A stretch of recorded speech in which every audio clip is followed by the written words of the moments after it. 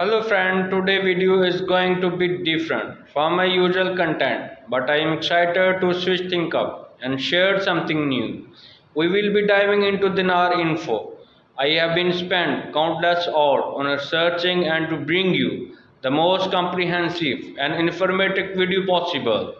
So without any further delay, let's jump right in and explore the video. I am confident that by the end of this video, you will have learned something new and interesting. And now let's start the today information. Today, Saturday, August 5th, 2023, the Central Bank of Iraq revealed new decisions that will be issued next week to reduce the price of the dollar in Iraq. On Saturday, the central bank identified three categories of exchange companies for selling the dollar to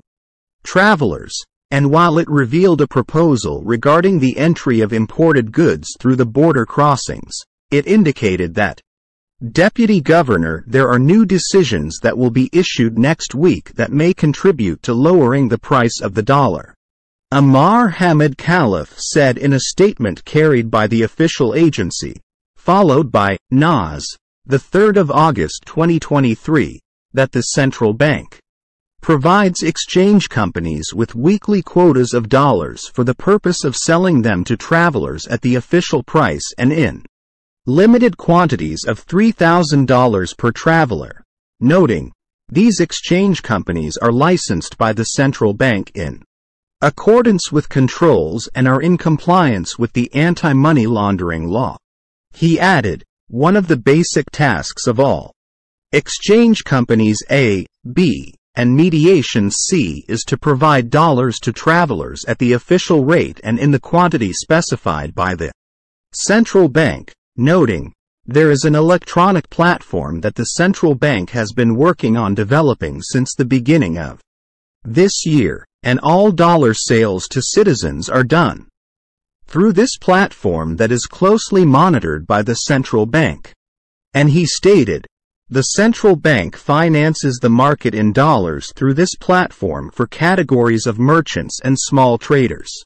and through exchange companies for travelers only, pointing out, banks finance bonds of the private sector and the government sector through remittances and bond credits, and some of them sell cash dollars as the banks of Mesopotamia and Al-Rashid through its outlets at airports, while exchange companies are specialized only in the process of selling dollars to travelers. And he stated, the central bank submitted a proposal to the ports and customs, which is that any goods entering Iraq must ensure that the merchant financed these imports through the Central Bank of Iraq, pointing out, the printing of the Iraqi currency will not be random. Regarding the increase in the monetary mass, Khalif stressed that the process of increasing the monetary mass is directly linked to the process of increasing the foreign reserves owned by the central bank, so any financing for the public treasury is through the exchange of dollars obtained from oil sales with dinars, and therefore any increase in the dinar mass comes mainly from foreign currency. He stated, there is no fear of any increase in the monetary mass. On the exchange rate, Khalif said, the central bank issued several decisions related to the banking sector, explaining that other decisions will be issued next week, which may contribute significantly to reducing the exchange rate of the dollar.